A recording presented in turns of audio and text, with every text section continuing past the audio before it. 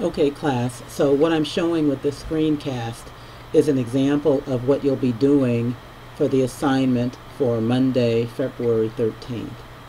If you look on the left side of the screen, what I have is just an example of a statement. I just picked the first one I could find, which is actually NBC Sports. It's not a specific athlete. But this is what is said. It says, "Friendly and relaxed no more, Belichick the Grouch returns after Super Bowl loss."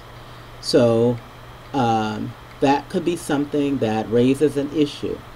So I would take this tweet, maybe copy that, and I'd put it over in, if you look on the right side, I have the sample template that I want you to use, and I copied it in there, and I'd probably put the date on it as well, just to make it clear where it came from, and the date for that tweet would have been the Super Bowl, the date of the Super Bowl, which was February 5th, I think.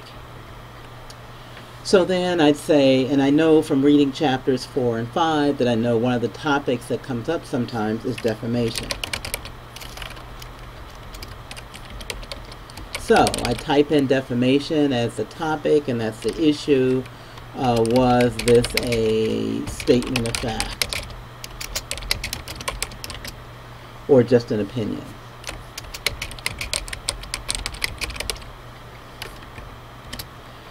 And then the impact on the policy, well, you don't know for now because you're still in the thinking stages, but I might say, should I say something about the difference between fact and opinion? Should I talk about gossip? Any league rules on commenting on coaches?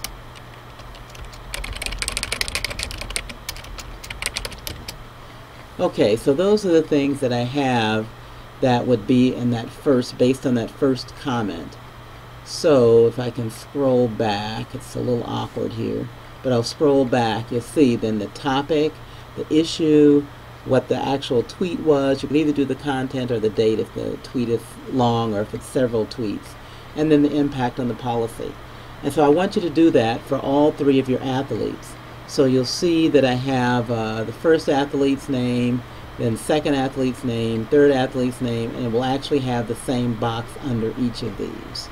Then you fill in as much or as little as you need, add rows, subtract rows.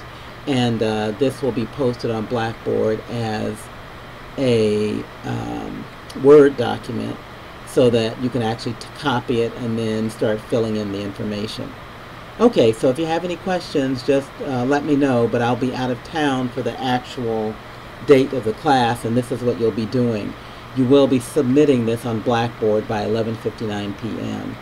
I will call it an ICCP for that date, but you realize that it's not really the traditional ICCP because those we do in class.